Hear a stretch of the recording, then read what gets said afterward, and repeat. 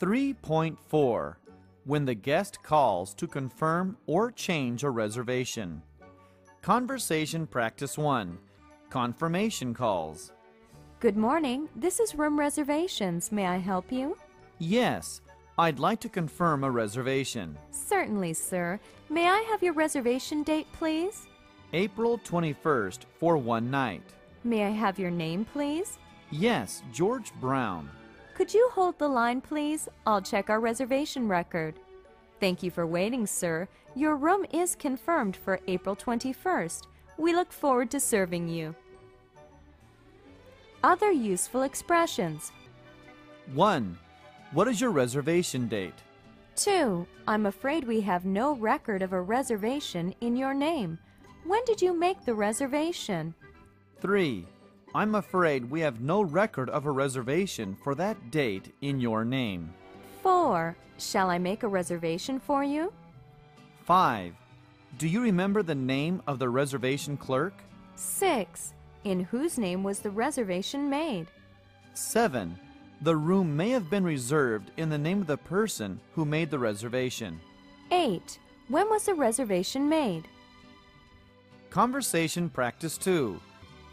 Changes of reservation date. Room reservations, may I help you? Yes, this is James Carlisle, and I made a reservation for 3 nights from March 5th. I'd like to extend it for 2 more nights until the 9th. For 5 nights from March 5th until March 9th. That's right. Will there be any change in your room type? Your reservation is for a twin room. No. Thank you, sir. We will extend your reservation for you.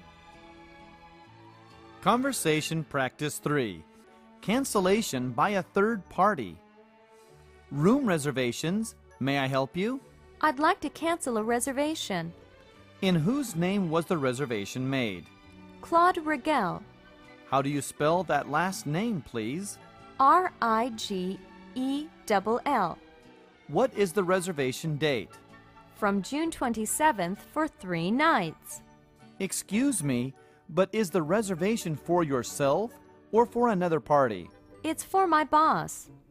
May I have your name and phone number, please?